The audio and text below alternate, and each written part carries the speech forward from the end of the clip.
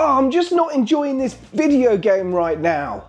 This game sucks. I used to love playing video games, but now I don't enjoy them as much as I... Hey, did you used to enjoy playing video games, but now you don't really, you're not finding them so enjoyable anymore? Then you might just want to watch this video, because I'm going to tell you how to make video games fun again. To enjoy playing video games, but now they're a straight talking video which gives you practical tips and advice. And a bit to enjoy playing. So just before we start, I just wanted to reference the Dark Souls video that I did, the top 10 unique one. So thank you for all the really nice comments. I really appreciated all the really nice comments. Lovely to read. It makes me feel great.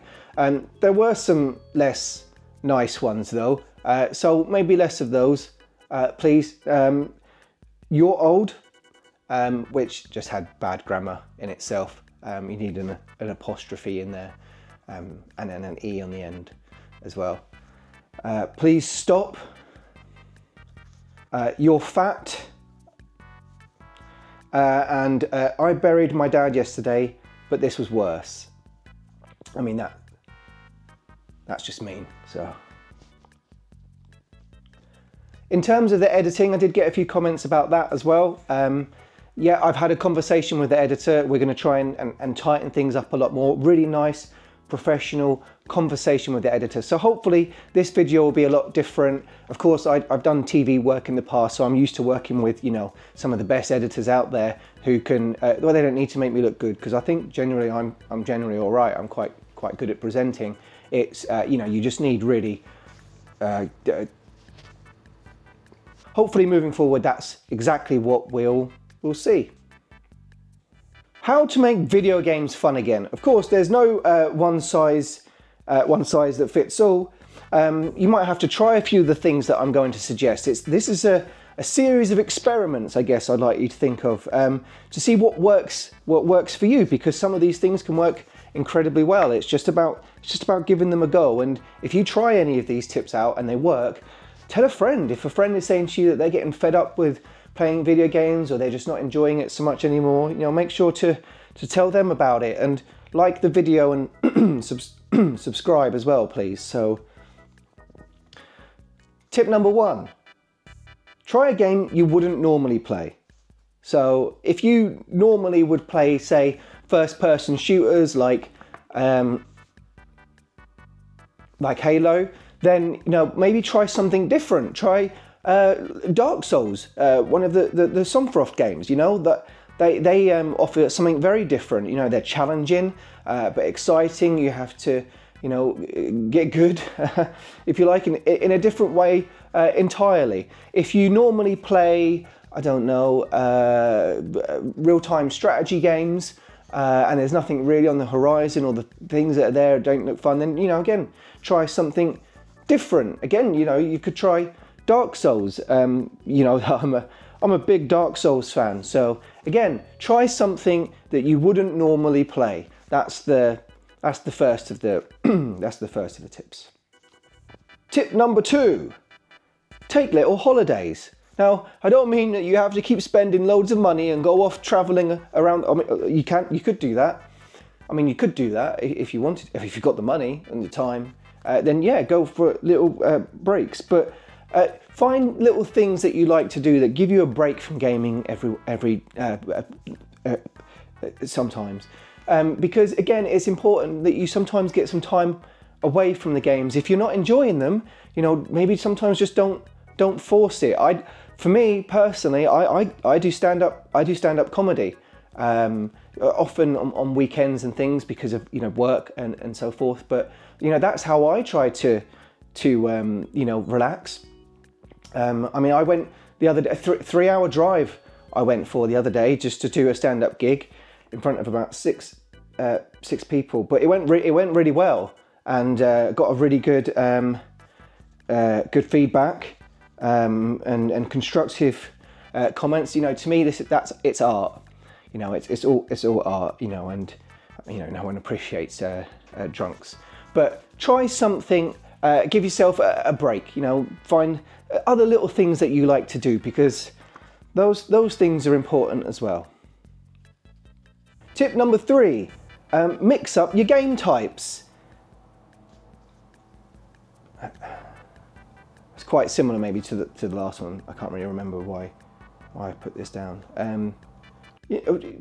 mean, if you like first-person shooters, try different first-person shooters that you wouldn't normally play. Try different things, because, you know, trying different things, you know, is the variety is the spice of life. Tip number 4, create a backlog. There's some really great websites out there where you can go through and list all of the games that you would really love to play at some point.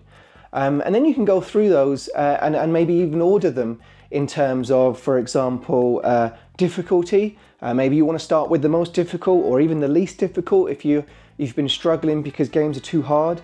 You could order it by average ratings, box art. But again, it gives you a structure, and it's nice because it's goal focused, and you can get a great sense of achievement by ticking off the games that you managed to complete. And also, you know, what I would also suggest is, you know, if you're just not enjoying it, just bin it off. I mean, don't mean actually put it in the bin. You don't have to throw it in the garbage or whatever, but you just stop playing it, move on, move on to another one on your list. So create a backlog. Tip number 5, delete the backlog.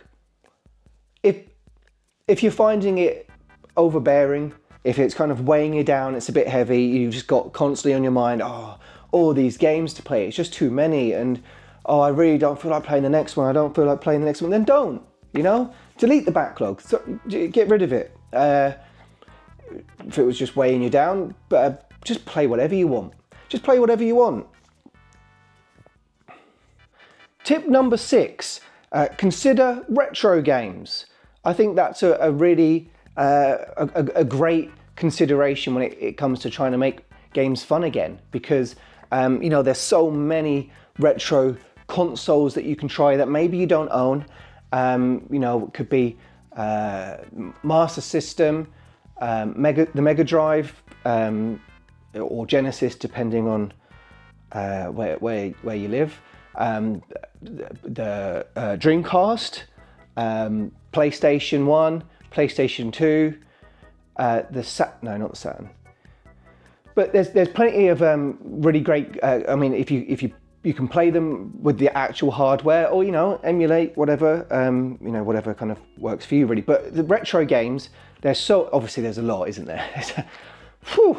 I mean, so I've been playing the PlayStation 3. You might have seen some of my videos about my PS3 died, and it just encouraged me to get another one. And I got a whole bunch of PlayStation 3 games that I either never played or had sold or whatever. And I've been enjoying it so much, the PlayStation 3. So, you know, I massively would recommend playing the PlayStation 3 if it's one that you never really, if you was only ever really playing the Xbox 360, for example, during that era. I mean, you know, is the PS3 retro? I guess, you know, maybe at this point, but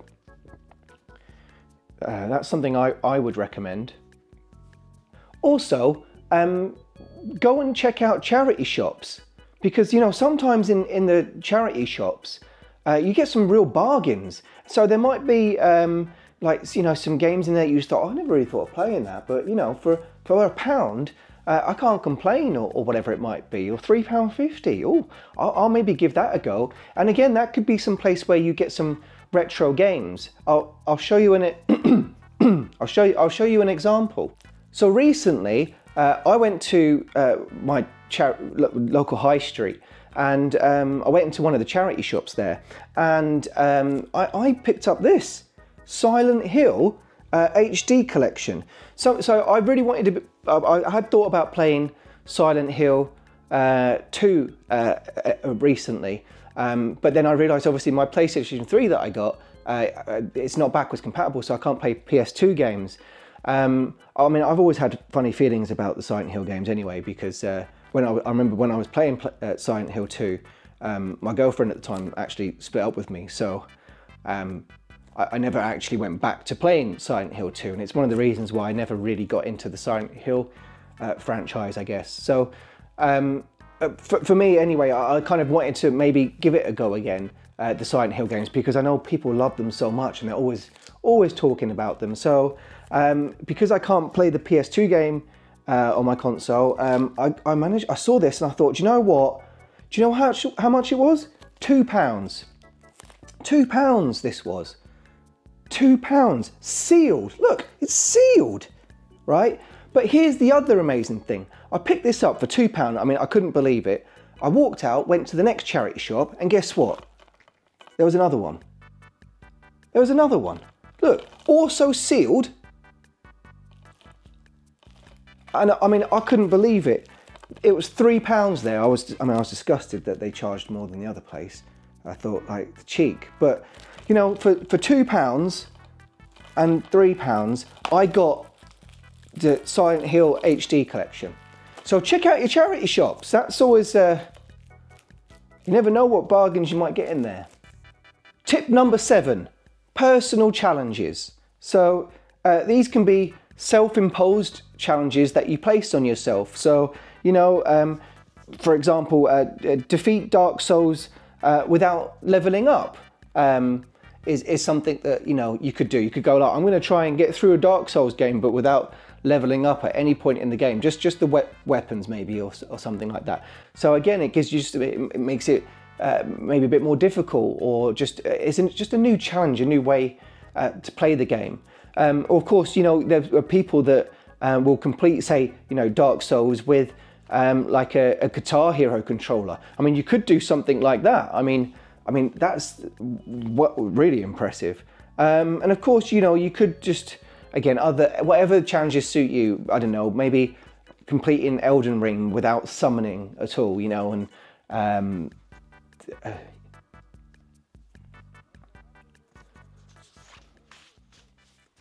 Tip number 8, share your highlights online.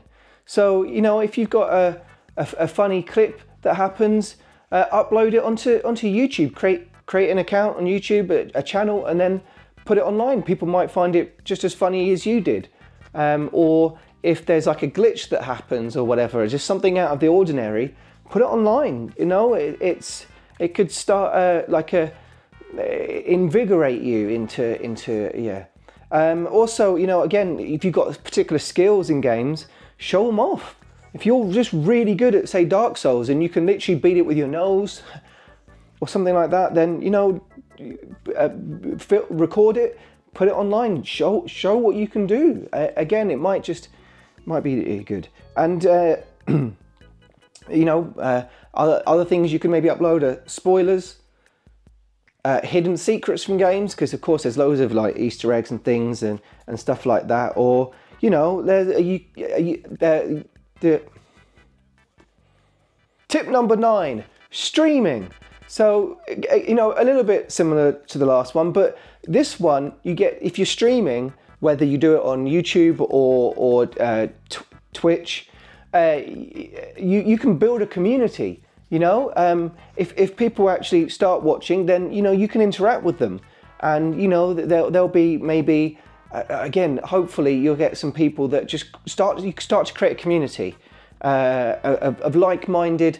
You know, maybe they like the game that you're playing, for example, and maybe then that might encourage you to play more games like that, and actually you start to enjoy that. Or if you're skillful, like I mentioned before, you can show off your skills, and then if you're streaming, people are like, wow, that guy is so amazing. Oh, I've got to keep watching all the stuff that he makes. Tip number 10, join a club.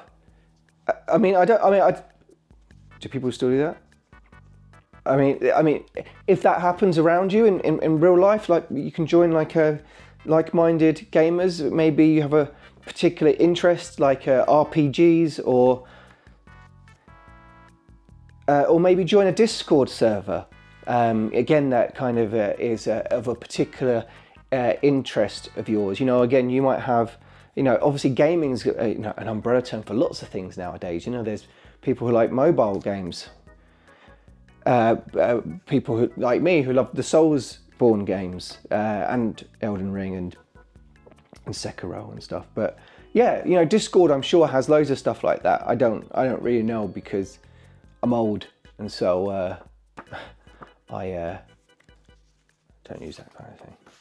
Tip number 11 on how to make video games fun again is play on PC, if you don't already. Because on PC you can do mods, which honestly, for me, when I started to play games and just started to mess around with mods, I used to have a lot of fun with that, but I don't do that anymore. Cheats, again, some games offer cheats. I mean, sometimes you can, there's other ways to do cheats and things sometimes nowadays. Go online and, you know, whatever, you know, cheats. I mean, better maybe with retro games in the past and things, because those games always used to have cheats before achievements came along and kind of ruined that, I guess. Yeah, and then some games I think, you know, you can probably, I mean, I shouldn't really encourage you cheating on like online games, because yeah. Tip number 12, try VR. If you haven't played VR before, it can be really funny. It can offer like a, you know, a completely new way to play sometimes some of these games, and offer just different kind of new experiences. I had a friend who said that he was playing the drunken bar fight game, and one of the Oculus ones, and he just said that he was having so much fun going around smashing up people in the face with bottles, and you know, just getting into brawls in bars that he didn't feel like he needed to do it for real anymore. So there's lots of different things that you could maybe give a go with VR as well, so check it out. That's it really. Those are my suggestions for how to make video games fun again. So I didn't really put much for an ending, so I just want to say thanks for watching. Hopefully you'll see that the editing is a lot tighter this time, after having that discussion with my editor. I'm sure we're able to kind of make it look really good, really polished, and I hope you enjoyed it. And I'll see you in the next one. Have you ever seen some of the beautiful environments in video games and thought to yourself, I'd really like to go there? Now, I don't mean in the game, I mean actually go and visit. Like this place. Or this one. What about this place though?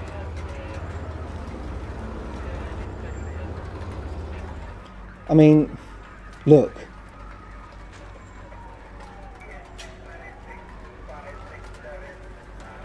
I should be at my daughter's recital right now. A little bit of me time turned into permanent me time. How about this one? It's beautiful, isn't it?